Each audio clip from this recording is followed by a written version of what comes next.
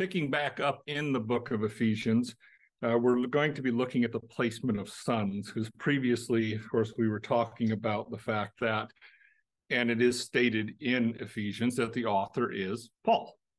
Paul wrote this around 62 AD. He then eulogizes the Father, because remember, the word blessed here actually means eulogize. Oftentimes in English translations, the word blessed is two different words, which can cause a lot of confusion. We kind of went over that last week, because one of them means to be happy and the other means to speak well of. So this one is to speak well of. God the Father is spoken well of. We also talked about the fact that he has marked us off beforehand, before the foundations of the world, in Ephesians chapter 1 and verse 4 and 5 specifically. And it says, just as he has chosen us in him before the foundations of the world, that we should be holy and blameless without him in love. So God chose that those who would be in Christ would be in a position to where, actually, as we go into the context here, they're going to be placed as sons. They're not going to be children, and we'll understand that here shortly as we go through it. He is not talking about being pre-chosen before the foundations of the world. And like I said, last week, we went over in some detail on that, and that's very important to understand. Because number one, it is not you individually that Paul is addressing here. Paul is actually, they're all plural. It's you all of you who are in Christ, not you as an individual. Where people who want to teach that, we're pre-elect will come here and say, well, you as an individual. You as an individual are not in the view here in the context. It's those who are in Christ that is in view. God decided before the foundations of the world that he would take a group of believers and place them in Christ. And in placing them in Christ, they would have a special place of privilege before him. Just like he chose, he was going to select Israel, a nation. Did he have to have specifically the Israel that came out of Egypt to fulfill his promise? What did he say to Moses? I'll wipe them all out and I'll make a nation from you. Okay, so Israel can't go back and say, well, I'm individually chosen. No, that's not what God says. As a nation, we don't want to be foolish in that sense. Plus, of course, other passages of scripture that talk about this. We are reconciled in the body of his flesh through death to be blameless. And we talked about that a little bit over in Colossians. It refers to this in Colossians chapter 1, verses 21 and 22. It says, and you who were alienated and enemies in your mind by wicked works or malignantly evil works, yet now he is reconciled in the body of his flesh through death to present you holy and blameless and above reproach in his sight. We've been marked off to be presented blameless before God the Father in Christ. He's the one who washes us so that we can be blameless. Ephesians chapter 5, verses 26 through 27. Now, again, this is talking about the church.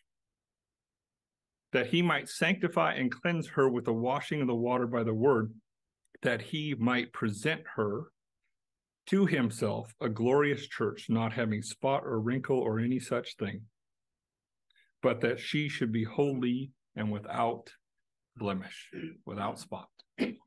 This is what God has actually chosen for those who are marked off as ones who are in the body of Christ. Now in verse 5, I'm going to deal with the word predestination here. Predestination, that actual word doesn't occur in Scripture. And what I mean by that is you go back to the original language. The original word for predestination doesn't occur in Scripture. This word doesn't mean to be predestined. Okay, and we're going to pull this word apart so we understand it. Okay, predestined really only occurs in a translation, and it's a mistranslation of a particular word. So this word here actually comes from, it's the word prohorazo, which means, well, actually you can kind of, you take the first part of it away. you can kind of hear it where it came across in English. Horazo, horizon. Our actual English word horizon comes from this Greek word. You trace it right back to here. Now, this one has a preposition on the front, so it means to mark off beforehand. To make a horizon beforehand. That's actually that's what this word means. Now, we see it in other passages of Scripture, and I want to look at that too. Over in Acts chapter 4 and verse 28. And to do whatever your hands and your purpose, that is your determinate will, determined before would be done. Determined is the same word, prohorizo. It's in a different form, so if you don't know Greek, it looks a little funny, but it comes from the same root. It means that you marked off beforehand that would happen. That also means that God the Father already knew exactly what was going to happen to Christ, and he set boundaries on what they could do. That's what it's talking about. And it's according to his determinate will. It is not saying which he predestined to happen. It's saying which he marked off. We also see it in relation to setting the boundaries of when the mystery of the church and the salvation related to the church would be revealed. 1 Corinthians chapter 2 and verse 7. But we speak the wisdom of God in a mystery, the hidden mystery, which God ordained, which God marked off.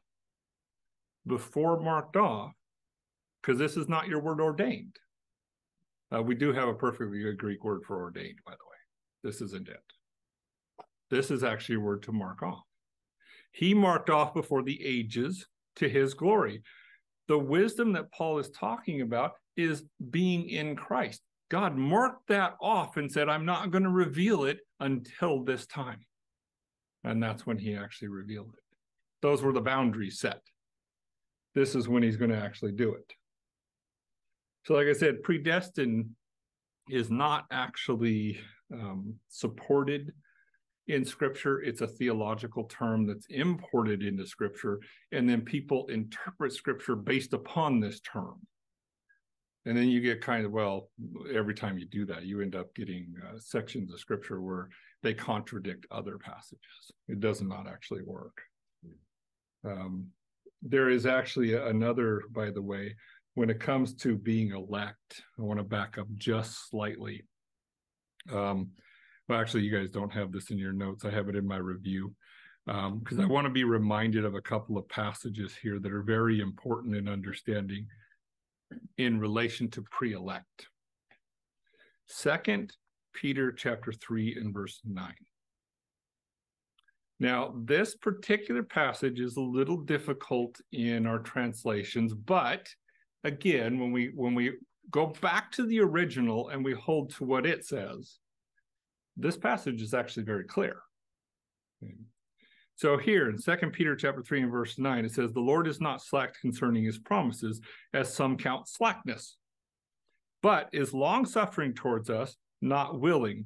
Now, your word willing here is actually your word boule. Boule means determinate will. So let's translate this correctly. Has not determined that certain ones would perish. God didn't determine that certain ones would perish. Now, if he did not determine certain ones to perish, how can we be predestined to salvation?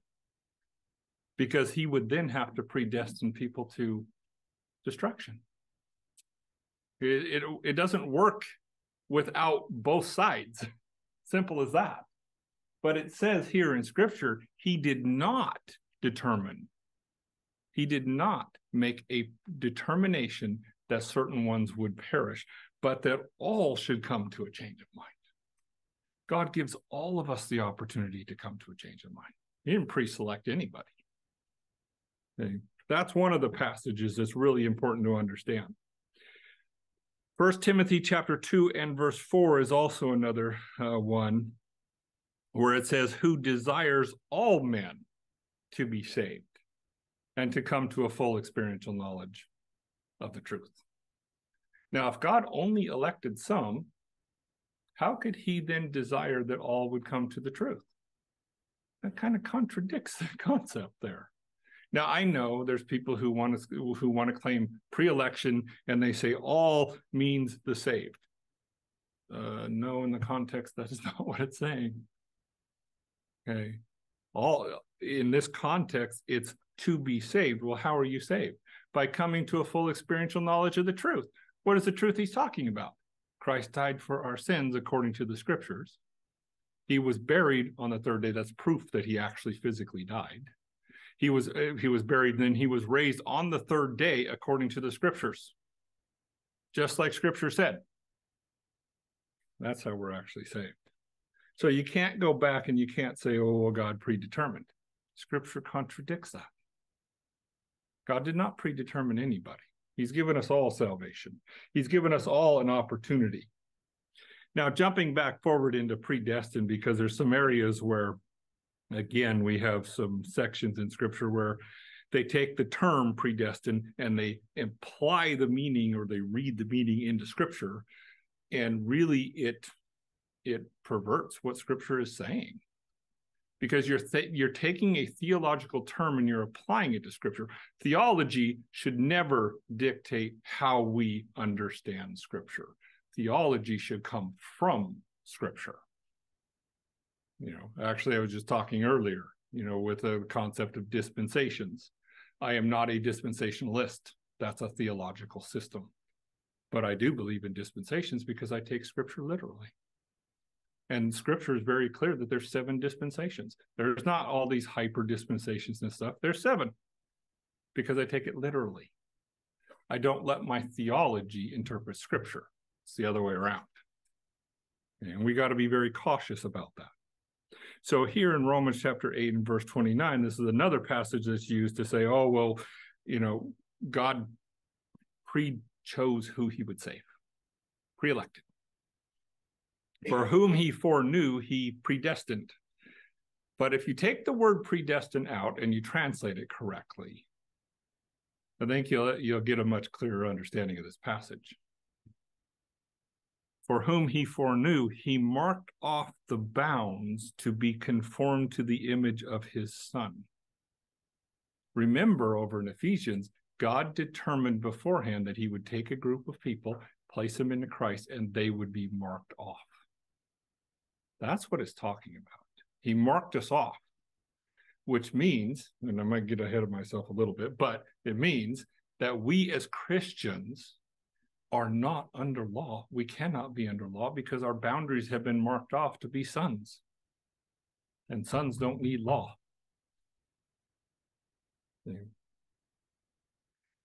And then, of course, it is plural here. It's talking about being in Christ. Again, it's not you individually, by the way.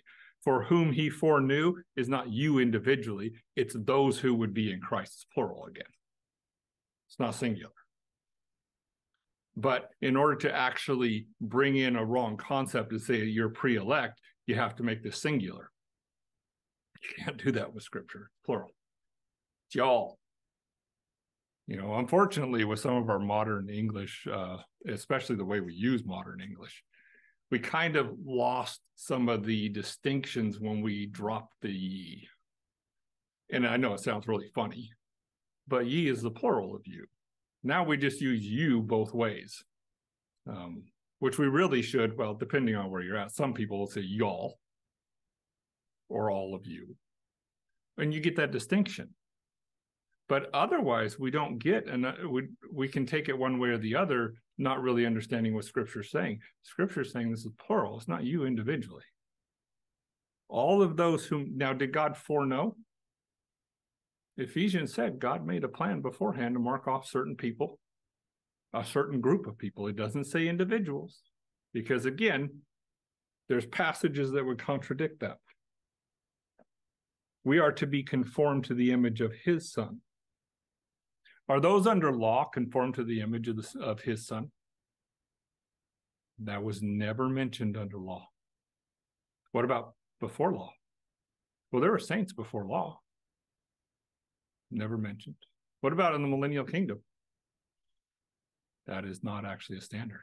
The millennial kingdom is what's coming next. That's the next dispensation. Okay, that's after the tribulation period. We of the church are marked off to be conformed to the image of his Son. When we see Christ, what are we going to be like? Him. It doesn't say we're going to be like other resurrected saints. It says we're going to be like him, because our bounds are marked off. Okay. Calling of those who are marked off in verse 30. Moreover, whom he marked off, because it's not predestined, who he marked off, those he also called. And those whom he called, then he justified. Now you see in time what's going on. In time, he calls us. Did I put the passage here? I did. 2 Peter chapter 1 and verse 10. This is another passage that's really important to understand. 2 Peter chapter 1 and verse 10 says, therefore, brethren. Well, I'm going to read it out of the New King James first. And then I'm going to fix a few things because they really cause a lot of confusion in the way they do this. Okay, therefore, brethren, be even more diligent to make your call and election sure. For if you do these things, you will never stumble. Now, that kind of sounds like we have to do something to ensure that our calling and election are actually secured. But that's not what the original is saying. As a matter of fact, the word sure here is not, I mean, the way it makes it sound, it's like sure is an action. We have to do something to make it sure. But sure is actually an adjective, which means it's modifying a noun. It's not an action. And if you take it as modifying a noun, which noun is it modifying? It's modifying the word call. Your sure call, even election. Now, I can get really technical in here, and in some cases, I think some Christians really need to understand this.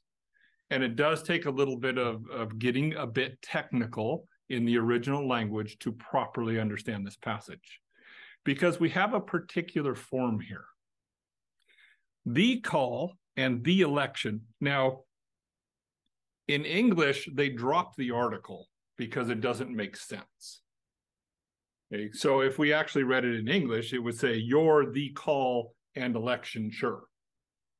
That's really bad English. It doesn't make sense. But in the Greek, it's done that way on purpose, because there's only one of them that has an article, call, which means call and election are referring to the same period of time. They relate to each other. So it's your call, even election, which means when you're called, that's when you're elect. Okay. Now, this is actually what Scripture is saying. It is not saying you make sure.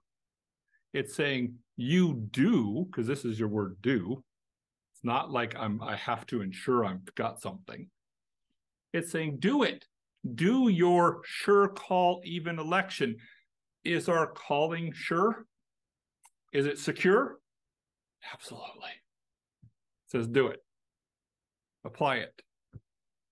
By the way, this is not an unknown issue in some of our translations that really cause some problems. And I would encourage, that if you have an opportunity, even if you don't understand the Greek, get at least an interlinear to understand it. So you have the Greek there, because you can start to see some of the important aspects of how Scripture is actually translated and where there's some issues. Because I'm going to go back to another passage here over at the beginning of 1 Peter, where they're going to actually move a word to justify theology. To actually move a word. Now, not all of our English translations do this, by the way. King James does this. The New King James does this. 1 Peter chapter 1 and verse 1, it says, Peter, an apostle of Jesus Christ, to the pilgrims of the dispersion in Pontus, Galatia, Cappadocia, Asia, and Bithynia. Elect according to the foreknowledge of God. The problem with that is the word elect is being moved from in front of pilgrim. It actually says, Peter, an apostle of Jesus Christ, to the elect pilgrims of the dispersion.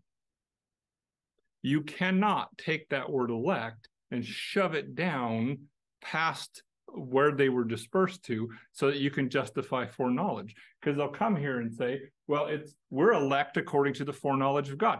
No, that's not what this passage is saying. This is saying you were dispersed according to the foreknowledge of God. In other words, God wasn't surprised that the church was dispersed. He knew you guys were going to be dispersed here. But he's talking to the elect pilgrims. Okay. So it's important to keep with Scripture and of course understand where you actually have your in your linear and how interlinear. Try to get that one out. Because like I said, that's really important to understand. We're not pre-elect. We all have opportunity to be saved. When God gives you an opportunity, share the gospel. But more than sharing the gospel, share the life you have in Christ. So you have an opportunity to actually share the gospel. You don't need to stand on the street corner telling people that they're going to go to hell. Most people kind of already know that. And the people who don't, or who want to ignore that, are going to get very upset about that. Now, in some cases, there's some people that they have a gift where they can actually just talk to a stranger about Christ, and the person believes. Seems like most of us, people who don't have that gift, not so good at it. So how do we evangelize? How do we share? Since there's nobody specifically elect, everybody has an opportunity. You live out the life you have in Christ. Because then what happens? Peter talks about that. Always be ready to give a defense for the hope that you have. Well, how am I going to give a defense? Why would I give a defense? People are going to notice I live differently. I don't get involved with the things they get involved with. And they're going to ask you, why? And there's a perfect opportunity to share the gospel. It's a natural opportunity. We should be focused on living out who we are in Christ, because nobody is pre-marked off to salvation. That's not what Scripture says. Back over in Romans chapter 8 and verse 30, when he says those whom he marked off, those he also called, he's talking about in time. God determined he was going to do this, and now we're actually seeing it happen. A good example of this is, when did Christ come? Talks about at the end of the times. Not at the beginning, but at the appropriate time that God determined Christ would come. But it's down the road a bit, quite a bit. As a matter of fact, one of the aspects of propitiation involves the righteousness of God. Now, why does there need to be a satisfaction for God's righteousness? Because what was he doing to sins previously committed? He was deferring punishment. How can a righteous being defer punishment on an unrighteous being? The blood of Christ shows by, because he made a propitiation for sin. So the spirit beings that are looking at that are like, now I understand he is actually righteous. He absolutely is righteous in time. That God determined he was going to do something. Now he's going to fulfill it, but not pre-select in time. So like I said, marking off the bounds involves, we have specific bounds that that God has set on us.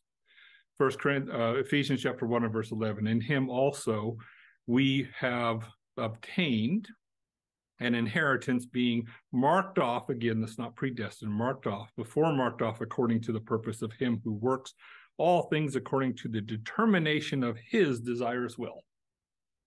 We have boule and thelomai in the same word there, or same sentence there. Counsel is your word determinate will, and then just the word that they translate as will is your desirous will. He has desires and he has determinations.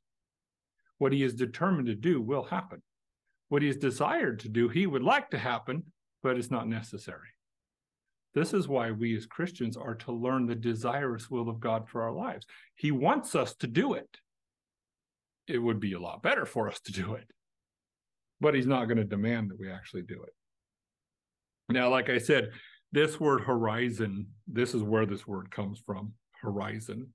Luke chapter 22 and verse 22 talks about this. And truly the Son of Man goes as he has determined where he was marked off.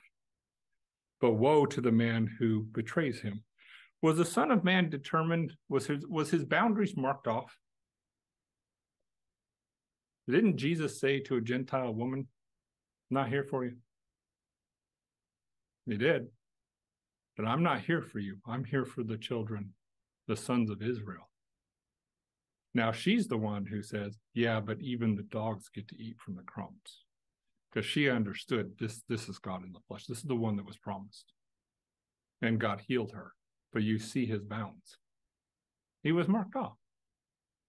He came for Israel. Now, the next time he comes, he's going to ask, and the Father's going to give him the nations as his inheritance, and he is going to crush the nations and set up a righteous rule.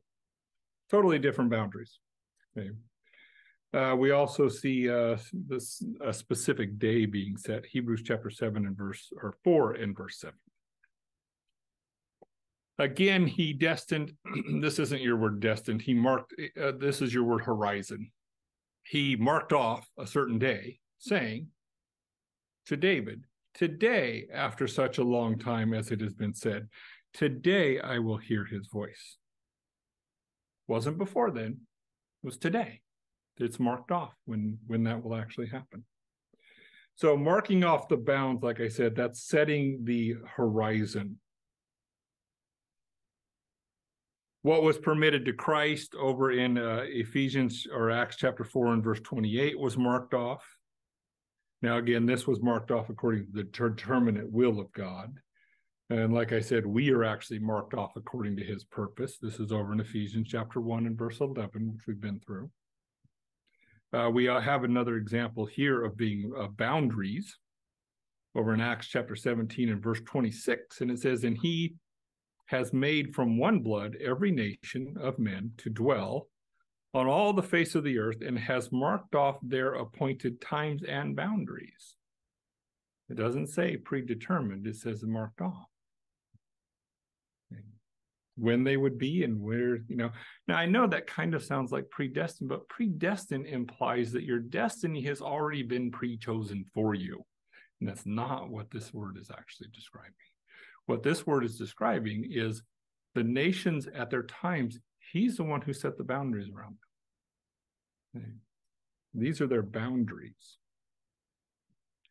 We are marked off, by the way, to the placement of sons. This is our boundaries. We as Christians are sons. What does that mean? Scripture uses the word son and children, and they have a different meaning. A child actually literally means one who is born of. Did you know that we as Christians are not actually adopted? I'm going to deal with adoption here shortly, because that word doesn't actually show up in Scripture either. Oh, I did, by the way, hunt down the actual Greek words for the word adoption, because they don't occur in Scripture, because we're not adopted. We're actually legitimate children of God. God's seed is placed in us. But we're not talking about being a child. We're talking about one who's placed as a son. Okay, this word son, and like I said, it's this word here where they translate adoption.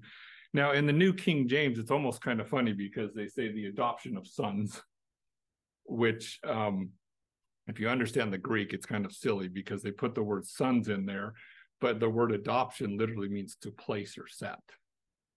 It doesn't mean adopt. Now, like I said, for those of you who have the notes, you have actually the original Greek word for adoption, because they did have a word that meant adoption. It doesn't occur in Scripture. And I did put in the pre-Koine Greek word for adoption, but again, that word does not occur in Scripture. We're not adopted. We are placed into a position of maturity. Let's jump over into Galatians. Okay. In Galatians is where we begin to understand the distinction between a child and a son. Okay. In Galatians chapter 4 and verse 1, it says, "Now I say that the heir, as long as he is a child." Now, this particular word, child, here, it is your word nepios. It is not your normal word for like a baby or a small one. This is a particular word that is describing a time in human life where we speak, but we don't speak anything that makes any sense. Okay, this is when the baby's talking, but they're not putting things together. They're gibberish. Now, it's interesting in the original Greek, in Roman culture, they actually use this same term to describe somebody of any age who is really, what they're saying doesn't make any sense. They don't understand what they're talking about. They'll call them a nepios. You're just being a child. You're being an inarticulate babbler.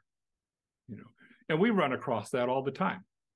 You know, we'll run across people who maybe in our trade and stuff like that, you know, on my other side, shall I say, I do computers and stuff like that. And I'll run into people who are systems administrator and stuff, and they want to talk, you know, like they know everything. And you're sitting there going, you don't understand anything that you're talking about. You just grabbed a few terms and you're using them, but you're using them completely incorrectly. Okay, that's what it's talking about here. See, a child under the Roman culture, when a child was born into the family, the master, the father, would put that child under certain servants to be trained. Now, being put under certain servants, if the father really cared about the child, he would give the servant authority over the child. That is the law. The law is like that servant who rules. Okay. You do this at this time. You get up at this time. You come to this lesson at this time. You learn this information. We're going to apply this information. I don't care if you want to go play with your friends. Not that time. This is what the law does. This is exactly the culture in the Roman culture being used in a concept for us as Christians. Because Israel was treated as a child, we are treated as sons. But it goes on. Now I say, the heir, as long as he is an inarticulate babbler, does not differ at all from the slave, though he is master of all. But he is under guardians and stewards until the time appointed by the father. Until. And when he is appointed, he is now above the stewards and the governors. But he's also, at this point, to be trained to understand how to properly manage the household. He's had all the training he needs to be able to be a master of the household where the household's going to be productive. Now, if you put him in while he was an inarticulate babbler, he wouldn't do so well. He would squander the wealth of the family. Okay, that's what there's a big distinction here. This, by the way, is why we as Christians cannot be under law. We're not children. We're not to be inarticulate babblers. We are to be, well, this word inarticulate babblers is a very interesting word in the way Scripture actually uses it. Because there's several different occurrences of this where oftentimes you think of it as a child, but when you look at it in the context, it really helps you to comprehend the fact that we as Christians are not to be ones who are inarticulate babblers, especially Hebrews chapter 5 and verse 13, where we are supposed to train our senses to discern the difference between what is proper and what is improper for us. That's us as Christians. Okay. I would actually encourage you to do a quick study if you got an opportunity on the word, that's the Greek word nepios. Typically, they'll translate it as babe. And you'll see it's not talking about little babies. It's talking about people who don't articulate what they actually believe. They can't articulate it because they haven't learned. There's some very good passages in this. So that where our bounds are marked off to be ones who are sons. We are the saints of grace. Grace is God's attitude whereby he gives a benefit without consideration of merit. I was talking about that earlier. Don't miss, really, it's not that the interpretation unmerited favor is entirely bad when it comes to grace. I think it just leaves out an element of grace that's kind of important. Because, and it also leaves out leaves a door open where somebody could imply, well, if I could earn it, then I don't need God's grace because it's unmerited favor. But it's not unmerited favor. It doesn't care whether you can merit it or not, which means even if I work for it, I can't earn it. He's not looking at my work. My salvation's by grace. God decided to give it to me. We are the ones who are justified by grace. Romans chapter 3 and verse 24 talks about that. We are justified out from faith. We're not justified by works. I'm going to have to jump here. Grace cannot be mixed with works. This is over in Romans chapter 4 and verse 4. Now to him who works, the wages are not counted as grace, but as debt. Debt. If I work for it, then I earn it. Can't earn salvation. Salvation is offered freely. Scripture also talks about the fact that we have access to this faith through grace, not through works. Romans chapter 5 and verse 2 talks about that. It's through grace. Grace is through Christ, Romans chapter 5 and verse 15.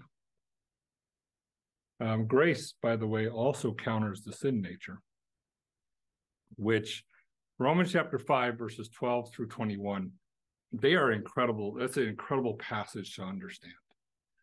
Because Adam brought sin into the world.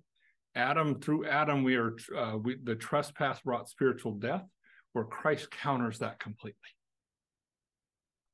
Through grace. We are to show forth, because our bounds are marked off, we are to show forth who we are in Christ. That's where our bounds are marked off. So we are, I want to jump back over into Ephesians here, Ephesians chapter 5 and verse 1, where it says, having marked off, now we're going to translate it correctly, having marked off our bounds to the placement of sons through, Jesus Christ is the agent by which this happens, through Jesus Christ to himself, according to the good pleasures of his desirous will. We're marked off to be sons, not under law, not inarticulate babblers, ones who mature, ones who understand the distinction between good and evil and how to apply it to our lives because we're in Christ. That's all this election stuff. That's what he's talking about. And pretty incredible when we understand it. So